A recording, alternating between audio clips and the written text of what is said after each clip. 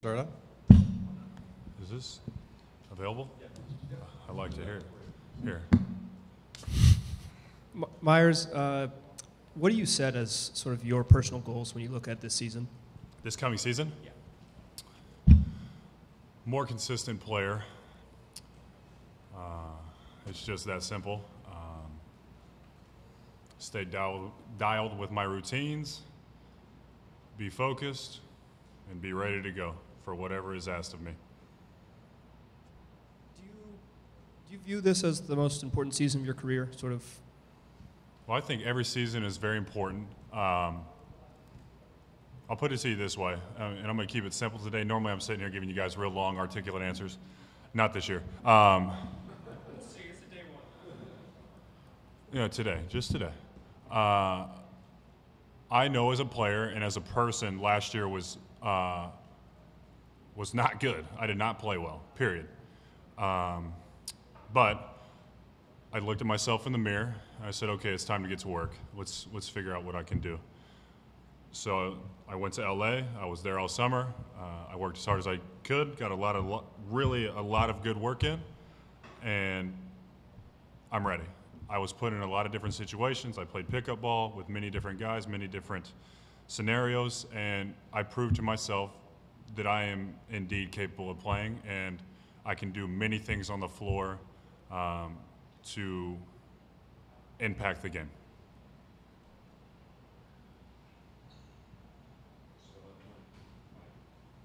Dame said you might have fouled out of the first few pickup games, and if there had been real refs in September, you think you're sort of playing with that edge now that you're back and we're getting close to it? He may have exaggerated just a little bit, but I think to your point of trying to make an impact and be aggressive, yeah. I know that as a player, that's something I have to do. I have to bring a different edge, because if I just try to go with the flow of the game, I'm probably just going to be out there. And so, like I said, I got comfortable this summer on the floor because I was able to play. I was able to work with different guys and try to figure out different situations and put myself in spots that maybe I wasn't used to, like going down to the block and having to be effective and just doing what I can to impact, even though it was pickup, impact the game. And same thing here in Portland. Changing it up, trying to roll the basket, etc. I don't want to be one-dimensional. I offer so much more. Meyers, pickup, working with a trainer, Gerg's camp, whatever it is, what was the most beneficial thing you did this summer? What helped the most? And in what ways, if you could elaborate a little? Oh, man. It's a pretty loaded question. What's a simple way to answer this? I was just laser focused. I came into the summer knowing I had a lot of work ahead of me, but that I was very excited for that. I can remember walking into my first day, getting ready to work out with Drew at 8 a.m. I was up super early, and I was a bit nervous because he's worked with a lot of high-level guys, and I knew I could learn a ton from him, and I am capable of doing many things. But as the summer progressed, I just kept feeling my confidence rise more and more and more as I was using the stuff that I learned from Drew in the games, and so I don't know. I just think the laser focus with on-court workouts, lifting, keeping my body right, eating the right way, getting the correct amount of sleep, etc. There's a lot of people that sacrificed for me this summer, and I'm ready to go. Meyers, did you do mechanical work this summer? As in, like, did you change anything about your shot or in the way you interact on the court? And if so, could you expound on that a little bit? Yeah, sure. So one thing I know about Drew now is that Drew is in love with the game of basketball. Drew Hanlon. It was a very, very wise decision for me to start working with him, and I'm very thankful for him and his staff sitting here today. We did indeed work a lot on my shot. When he was watching my film, I don't know the exact numbers, but Drew is a big stats guy when it comes to looking at different things if you rotate your feet or if you follow through or if you lean back on your shot. So there was a few things we needed to correct. One being that even if I just slightly lean my shoulders back 10 to 15 degrees, my shot percentage went from roughly somewhere in the 60s on like transition threes or a three where I was really set and kind of getting everything flowing to the rim. It went clear down to like 27. The problem for me is a lot of my shots were in that lower range, and I was using incorrect form. So that was one of the things. Staying square to the basket rather than turning was another. And we just kept drilling the heck out of it every single day, with the correct shot pattern. And so, we did a lot of work as far as getting your momentum going to the rim, staying square, and not leaning back. Meyers, after playing 5-on-5 here in Portland, can you paint us a picture of what NERC looks like now? Say that again? Can you paint us a picture of what NERC looks like? Oh, NERC. You mean physically or just I don't know what was going on with this. When he got knocked in Toronto, he like had the dental deal going on. So I only played against NERC, I think, for two days. But I mean, he looks good. NERC can play. He's a load down low. He can shoot the mid range. The occasional step in three maybe. Good passer. Got good feel. So NERC can play. I mean, Has he changed any from last year? Can you tell? I don't think so. I think he's very similar to what I saw last year. He's definitely slimmed down, but is still able to play in a similar way. Meyers, just how critical was it for you, do you think, to have found a trainer like Drew at this particular moment in your career? Talking to guys who have now worked with Drew 2, 3, 4 years, they're like, man, I wish I had worked with Drew when I came to the NBA. And I'm sitting here, man, I wish at the summers I had known Drew.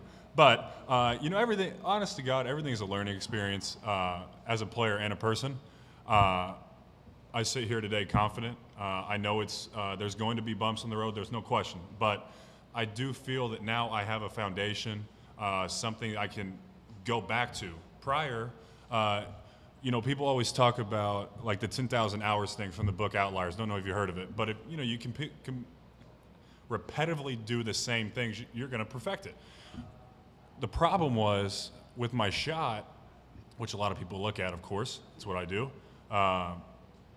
I would go in and I'd try to change something for absolutely no reason. And then all of a sudden I was turning my feet, and then all of a sudden I thought it wasn't about turning my feet, so I tried to go back to something else, and there was just no foundation. And now I have a plan and a foundation, and it feels good. It feels really good, because even if there was a day with Drew, for example, where I didn't shoot it quite as well as I wish I would have in my individual workout, I can come back that night, or I can come back, try to, just say, hey, today was just an average day. Let's come tomorrow and let's get after it again. Sure enough, I went right back to the plan and foundation, and everything was fine. So it feels good to have something to fall back on. There's a saying, I don't want to mess it up, because there's a guy I speak with, and he talks about I study the Navy SEALs a lot, and I read a lot of books about them this summer. And they said the easiest thing for them is basically, if and when a nasty situation comes up, they just fall back on training. So that's my hope. I don't have to now think about my confidence and think about how I'm going to approach different situations. I just fall back on my training, because now there's a foundation, now there's a plan. Same thing with those guys. I'm not going to sit up here and talk about everything they're doing, but they're putting hundreds of thousands of rounds. They're used to it. That's just what they do. And so now my hope is that I study, I understand, I figure out what I did, I move on. I come back to the foundation, and it just keeps building. Meyers, can you elaborate on how you got in touch with Drew, whether you specifically seeked him out or there was someone who directed you to him, and perhaps list some of the other players who have worked with him for reference? Sure. So, as I already mentioned, and I know, I was not good last year. And it was hard for me as an individual, it was hard for me as a player. I'm sure it was hard on my family, because it's stressful. But I went to All-Star, and I was there, and I knew that Wes Matthews was going to be doing three-point contests. So of course we got in contact. We were going to have lunch. Went to lunch and we started talking, and he wanted me to come back to Dallas with him because Wes cares about me, wants me to do well, kind of looks out for me. So you're gonna come back to Dallas. We're gonna talk about a few things, and I'm gonna, then you'll go back to Portland. We'll do our own thing. And he said, "What are you gonna do this summer?" And I'm like, "What are you talking about? We're in the middle of the season." He's like, "No, it's very important. You need to focus on your season, but you need to, you got to figure something out." It's okay. He was like, "Have you ever heard of Drew Hanlon?" I was like, "Well, the name sounds familiar. I feel like I've seen, of course, with the Instagram and social media boom that is currently the way things are." I was like, "Yeah, I should look him up." And so I looked him up, and he's worked with Embiid, he's worked with Jordan Clarkson, Zach LaVine, David Lee was his first guy. He's worked with Dwight Howard. He's worked with numerous bigs, numerous wings, guards, everybody. And I kind of reached out and said, "Hey, would you be interested?" He said, "Let's do a week, and we'll go from there." And so my thought is he probably wanted to see, was I a worker? Was I willing to put the work in every day? And I knew that he had a great knowledge for teaching the game, and I needed to learn. One thing I know about myself is that, I guess I have a natural shooting touch.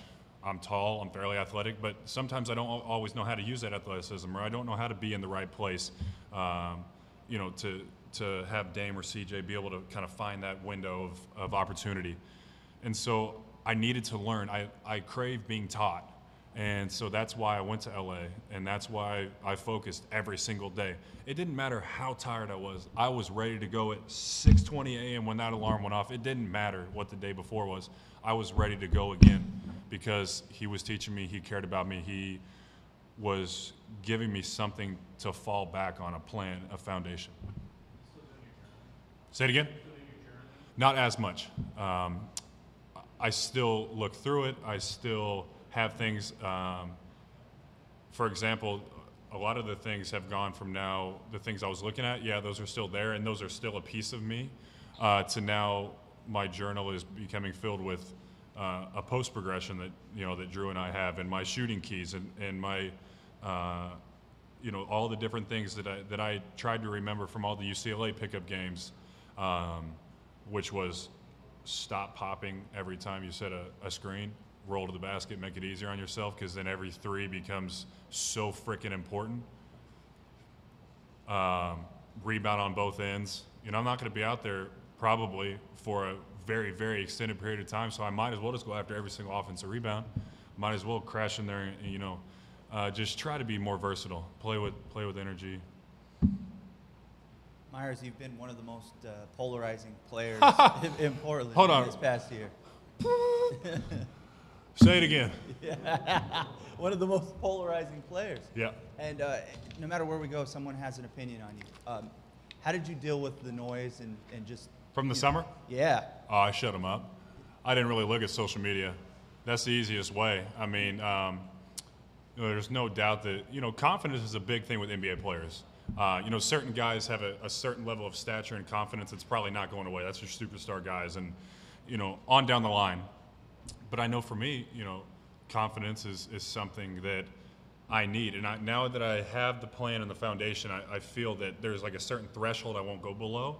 But anybody who sits here and tells you that it's, you can totally tone them out, no, you can't. And it's hard to see. I mean, who wants to be told you suck? I mean, nobody does. But it happens to everybody. Oh, man. I could go so deep into this question, but I'm not going to. I would say this, though. The people hiding behind their little screens would get absolutely destroyed by me in between those lines. They sure would. Okay, any other questions They for sure Meyers? would. All right. Thanks, Hammer.